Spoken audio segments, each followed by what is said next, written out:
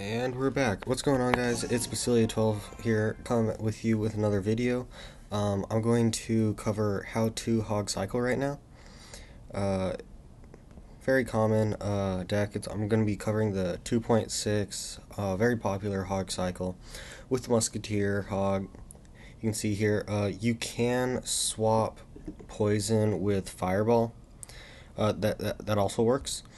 I'm using Poison right now because where I'm at, a very popular counter to the Hog Cycle is Skeleton Army, Skeletons, or even Musketeer Wizard. I believe that I use Poison instead of Fireball because it does damage over time. So while the Wizard or Musketeer is in the Poison shooting at it, it will be taken out as well. It's also just a more fun card to use. So the object of Hog Cycle is to out-cycle your opponent's counters. So normally in a deck you'll have 1 to 2 counters. You'll have a main counter to a card, and you'll have a secondary counter to the card. Secondary counter to the card is usually not that good. You'll take a bit of damage. For example, in this deck, if I was facing a Hog Cycle deck, my main counter to their Hog, their Hog Ice Golem push would be a cannon placement right here.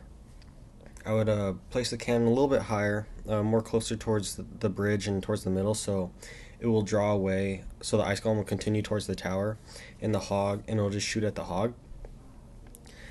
That's one way to pull it. You can work with the classic 4-3 placement, but it will start shooting the Ice Golem first. I want to start getting at the Hog as soon as possible, and if they are doing that, then you can always do a free drop an Ice Spirit to help slow things down. If you feel a little uncomfortable and you feel like your cannon placement is a little too close to the tower, what you can do is drop some skeletons on the Hog to help it out. So that's an even trade. For the most part, if you place your cannon right, it'll be a 3-4 trade almost every time. So we're gonna jump into some replays.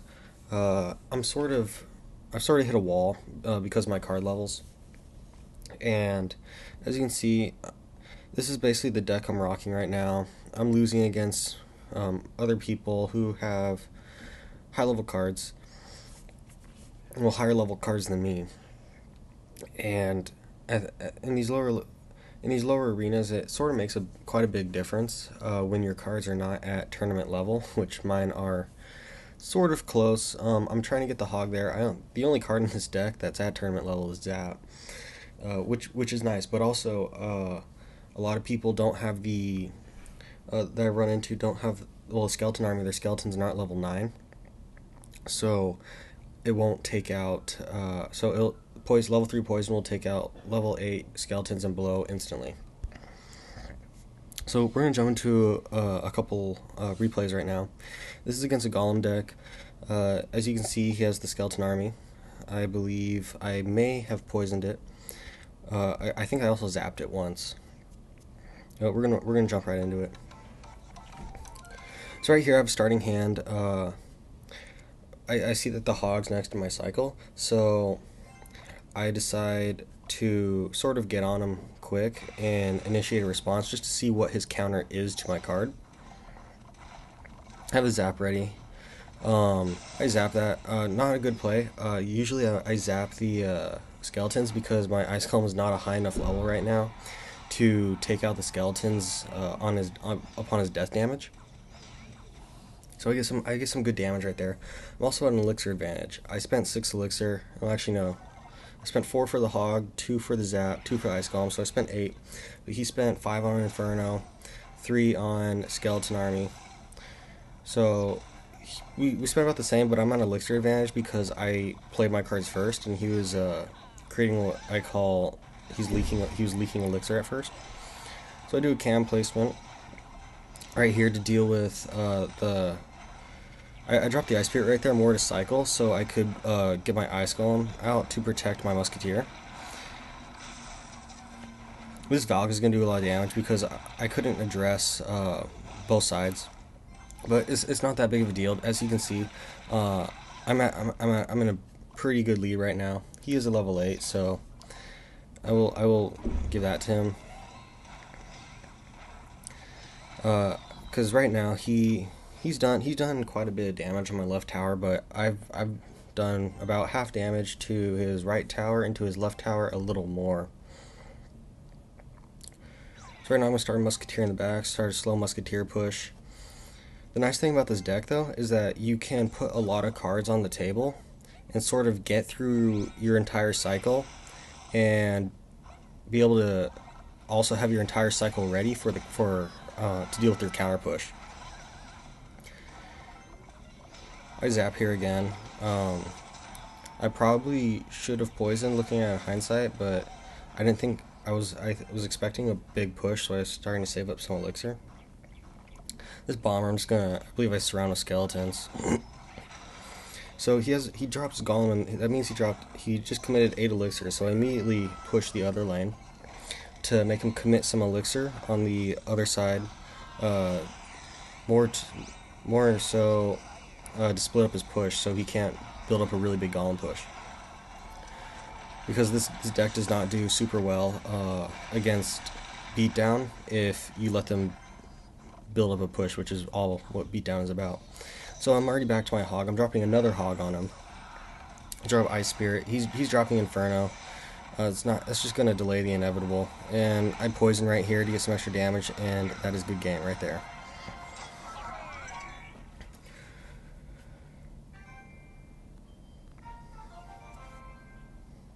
So this is another replay. This was against another Golem deck.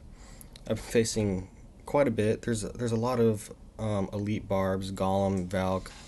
A lot of people will do these Valk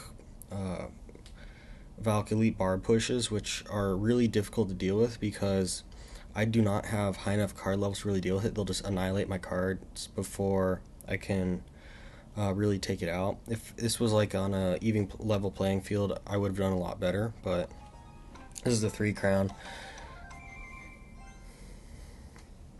This is not a 3-crown deck. You'll see why I 3-crowned him, but this is more of a 1-crown deck, and you have to get the lead early because of its low cost. It does really well. It does really well when it's not double elixir because you can cycle it quicker than they can cycle to their counters. So I'm trying to split it up. Ice Spirit is a little too far to the left. So I'm taking some damage right here. I actually take a lot of damage from that elite barb because my tower was shooting at the Valkyrie. So right now I'm behind quite a bit, but I'm still pretty confident because I know he's rocking an expensive deck, and when he's rocking an expensive deck, I know when he drops a lot of elixir, I can go in for a punish. So right here we're about even, and I'm poisoning. You sort of hear me drop some BM, so BM matters, because you missed the tornado. I'm not sure if I do. I'm usually pretty good about, yeah. I'm usually pretty good about that. I only really do this on my lower account. On my upper account, I usually would, if they drop a taunt right off, I just mute them. It's not like I don't want to listen to them. It's more of just it helps me focus. So right there, I saw him drop a Mirror Fireball, and you can tell by the way I was spaced out that he was low on elixir. He was waiting for him to have enough elixir so that he could fireball again. If not, he would have just fireballed. He would have fireballed, been a second pause after the pushback, and then fireballed again if he had the elixir. So right there, I capitalized on his I capitalized on his response to go basically 0 elixir. I would not recommend that when you're, well, in any deck really. I would not overcommit your elixir, and what I mean by that is putting too much into a push, because that leaves you very vulnerable to a counter push. The only time I would really recommend putting more elixir into a push is if the other person is also putting a lot of elixir. So let's say you put 12 elixir into a push, and they put 12 elixir into stopping it. There, I see you're even. You kind of you overcommitted, but then he also overcommitted on defense. So I would see it's justifiable there, but generally you want to make positive elixir trades. That's a 3 crown right there. He gave up after I believe I punished him. I'm not sure if he lost connection or if he just gave up. At this level, I'm just sort of taking it because I need my crowns. I need wins. Got to get that gold. I only have 33 right now because this is a completely free to play account. And my recommendation, if you're free to play, just focus on one deck and just level that deck up. People will say yes, your deck you're completely over leveled for your level. I'm actually under leveled right now. I just had to get to level 9 so I can get that tournament standard King Tower and Princess Tower so that my towers are actually doing a little bit of damage to their troops. Because I believe I was a level 7 in Frozen Peak. Actually, I think I was like a level 6 or 7 in Frozen Peak.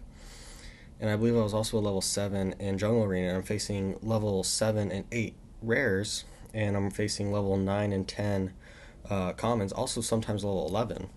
And my archer and my towers were not doing a lot of damage. They were barely taking it out. And my cards were under leveled, so I was just taking so much damage.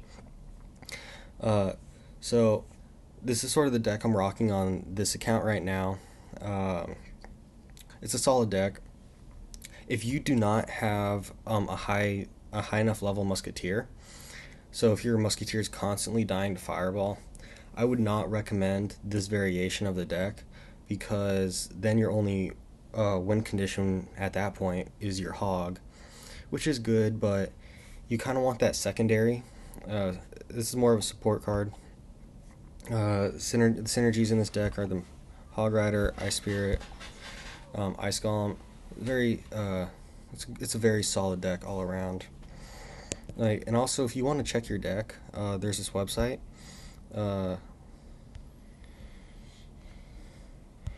There we go, Deck Shop Pro. So this was me checking a deck that I was rocking on my higher level account. But let's say you want to check your deck. See what arena you're in. I'm arena 9, I guess. Cards you don't have, I'm not going to waste my time with that right now because I don't have a lot of cards. So right now I'm going to create the deck. We got Cannon, Ice Golem, Hog, Musketeer. Where's Poison? Poison. And Zap. There we go. You could also substitute Zap for Log. That's if you have the legendary. This is a no legendary deck. Then you check the deck. Tells you, that's with a grain of salt, but it will tell you your shortest cycle. These are very good things. It'll also tell you your synergies, what cards counter all the cards in the deck. Well, all the cards that you constantly counter. So if you're facing a certain card over and over, like let's say you're facing Royal Giant, I would really focus on what cards can counter the Royal Giant and more build your deck around that. This is a very good deck. It counters a lot of stuff, but also if you're facing someone who really knows what they're doing with like let's say a beatdown deck or a chip deck, you could have a lot of problems. Against this will do well against beatdown. You have to get an early lead because beatdown is all about double elixir.